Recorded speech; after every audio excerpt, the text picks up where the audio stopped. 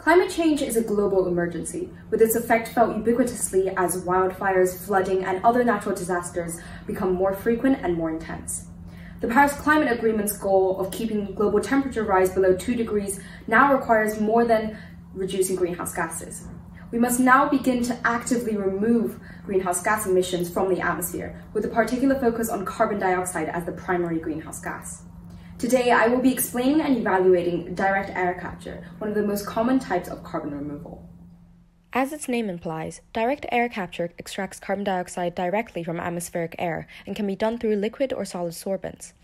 In the liquid system, an industrial fan is used to pass air over a chemical solvent, which reacts with the carbon dioxide in the air to produce a CO2-rich solution, from which calcium carbonate pellets are then precipitated out. In the solid system, carbon dioxide is removed by binding CO2 molecules to solid sorbent filters. The binding may occur through physisorption, where intermolecular van der Waals forces are used, or chemisorption, where covalent bonding is used. After binding, the solid sorbent filters are heated and placed under a vacuum, releasing concentrated carbon dioxide.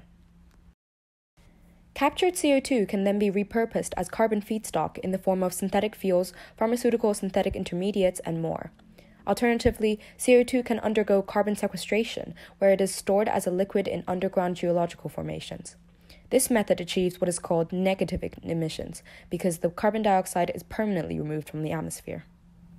It is realistically very difficult to decarbonize industrial processes, as this shift in energy supply translates to serious economic concerns for the affected markets and companies.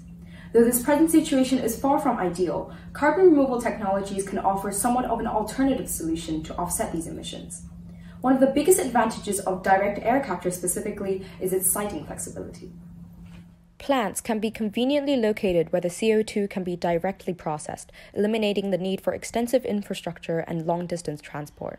In comparison to other carbon sequestration techniques, direct air capture also has a much smaller land use requirement.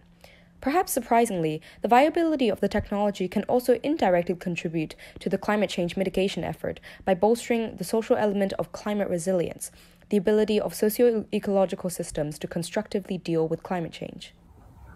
The primary concern surrounding direct air capture is its high energy input requirement due to the large fans, exacerbated by the fact that carbon dioxide in atmospheric air is already very diluted.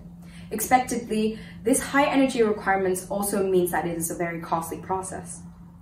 As of 2021, the cost of the removal of a metric ton of CO2 ranges from $250 to $600, which is around 180 to 450 pounds. In sight of the fact that there were already 3,210 gigatons of CO2 in the atmosphere in 2018, the economic expense of carbon removal technologies would seem to be incredibly significant. Additionally, a moral hazard problem arises from widespread public dissemination of the idea of this technology. They may be seen as an ultimate solution and thus dissipate incentives to pursue aggressive emissions reduction actions, which is a very dangerous view.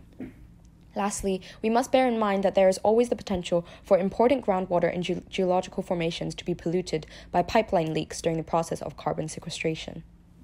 In the International Energy Agency's report of direct air capture as a carbon removal technique, it is labeled as more efforts needed, a term that is worryingly applicable to wider climate change mitigation efforts.